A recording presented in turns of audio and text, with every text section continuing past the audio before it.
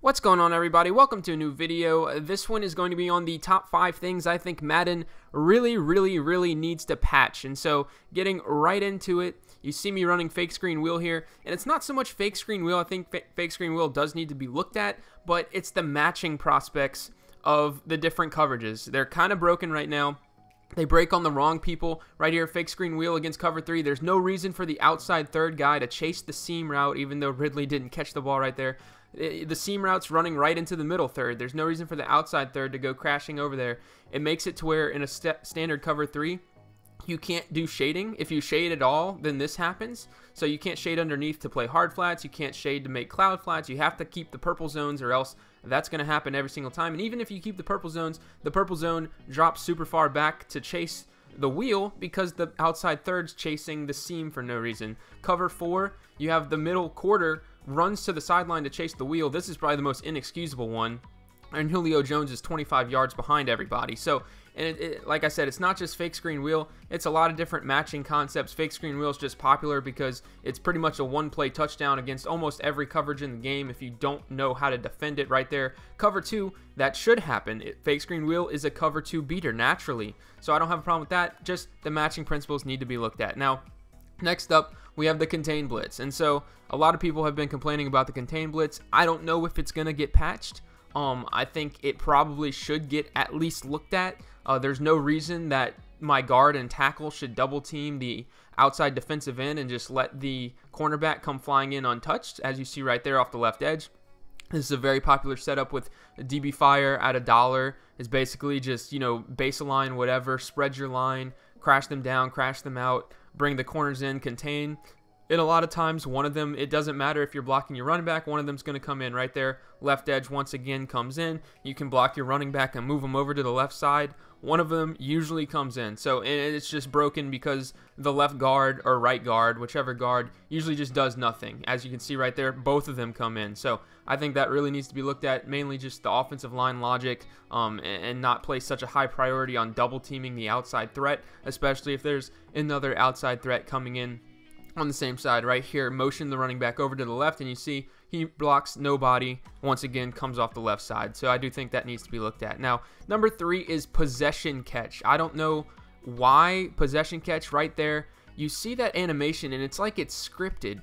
Whenever you catch the ball in a possession catch animation, your receiver starts going down. Now, Calvin Ridley's curled up in a ball going towards the ground, and he gets sucked into an animation where suddenly he comes up, stands up straight, stretches the ball out, and the corner is able to smack it out. So everything seems just very scripted with the possession catch right now.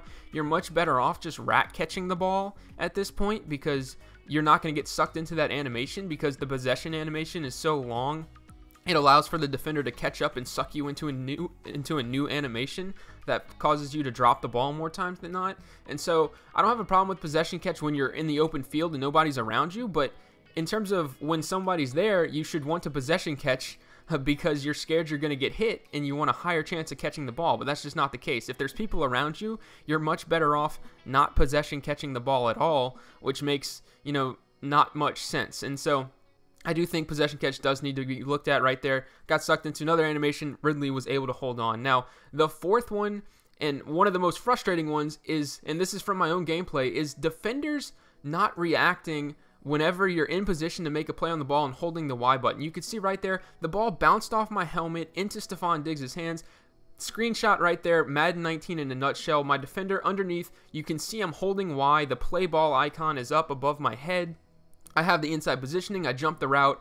Deion Jones does not react. The ball bounces off my helmet into the hands of Stephon Diggs, who's running the slant route behind me. That is one of the more infuriating things in Madden 19, in my opinion, and needs to be patched.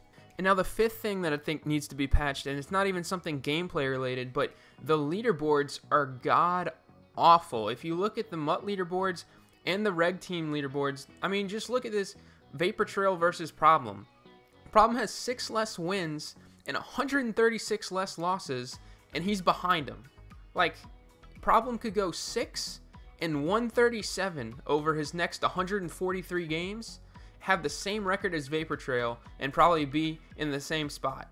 Like, losses just don't count for anything. All it is volume. All it is how many games can you play.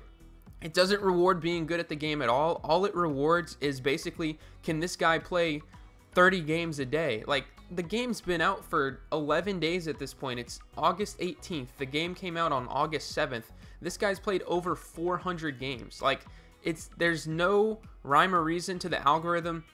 All it is based off of volume. How many games can you play? People don't even care how many games they lose anymore, because they know as long as they just play enough games and win a few of them, they're going to get ranked high. So it just takes all the fun out the game. There's nothing to play for, really, because all it is about how many wins you have. It might as well not even be the top 100. It might as well just be a list of the people with the most wins in the game.